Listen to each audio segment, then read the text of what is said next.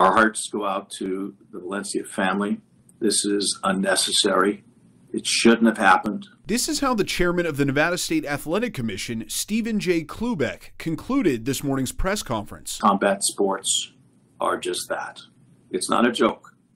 It's serious. Klubeck began with a clarification, saying the Nevada State Athletic Commission did not sanction nor have jurisdiction over the Fight Night charity boxing event organized by UNLV's Kappa Sigma fraternity. But he intends to find out who signed off on it and how much they knew. With regard to the university having knowledge of this and accepting and allowing this, well, go speak with the university and the Board of Regents. They got a lot of explaining to do, in my opinion.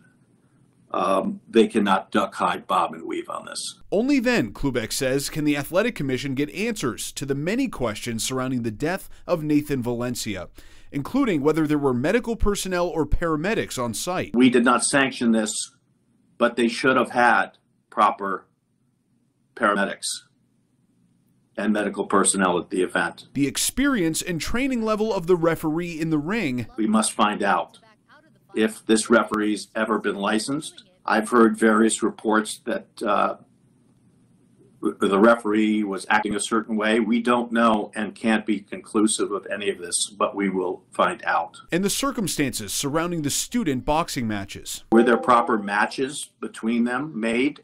We don't know, but we will find out. Were the students under the influence of alcohol, drugs? We don't know, but we will find out.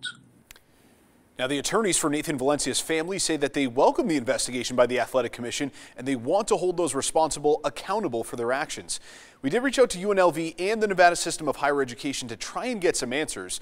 UNLV said that the university will cooperate with the Athletic Commission's investigation, but has no additional information to share at this time. And we still have not heard back from the Board of Regents. Live in the studio, Ross DiMattei, 13 Action News.